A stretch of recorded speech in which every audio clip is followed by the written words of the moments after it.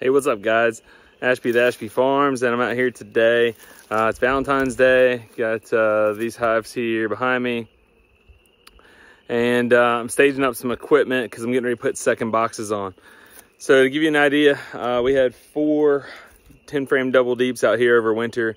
Right now, I found all of the brood nests basically in the bottom box. It would be the center, maybe 3 frames, and it's only the top half of those frames.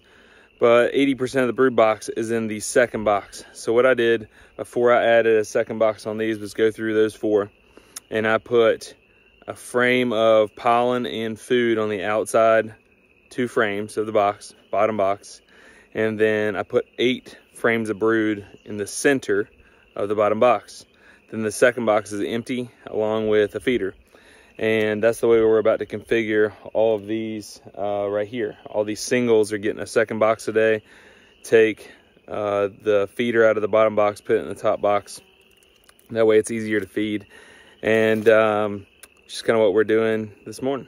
The reason for doing that is we do not want these hives to swarm. So we're having a really warm winter overall, warm February.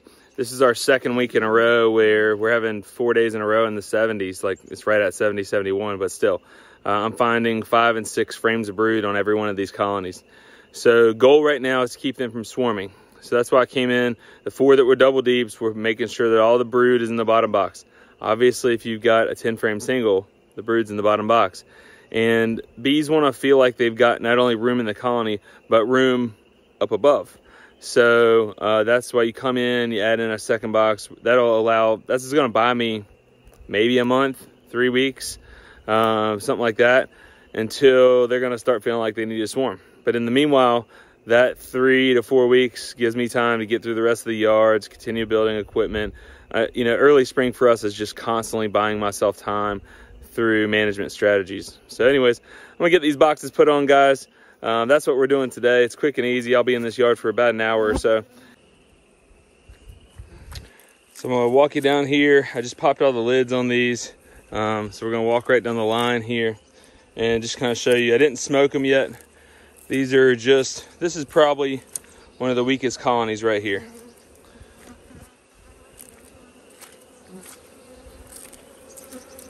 So these are genetics that you're getting if you're buying nukes from us. This is overwintered, 10-frame singles, got fed 5 days ago, coming out Valentine's Day morning. So like I said, we're gonna pull the feeder out.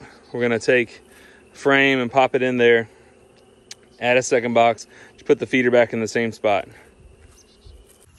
Wanted to show you as well, check out the pollen patties. Those went on 5 days ago. That one's almost missing. That one there is majority eaten. I mean, you can see there's the lid to it. So you got a little bit left. I mean, that's a 1-pound pollen patty. See, they're all over that one. Same here, all over this one. I mean, they've probably gone through 3/4 of a 1-pound pollen patty. Like I said, this is my smallest colony in this whole yard. That was the size of the pollen patty I put on. They've gone through maybe half, maybe 40%. Again, there's that. It's a smaller colony there, but again, 1-pound pollen patty.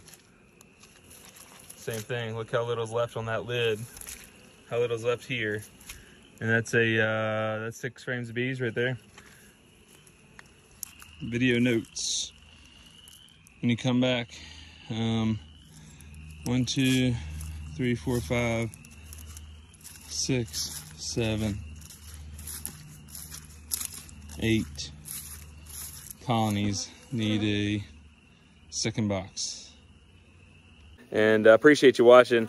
If you would, please subscribe. If you like the content, please follow. Anytime you comment and like, it helps me grow my channel. That's what I'm trying to do to help other people like you. Again, I'm Ashby with Ashby Farms. Thank you.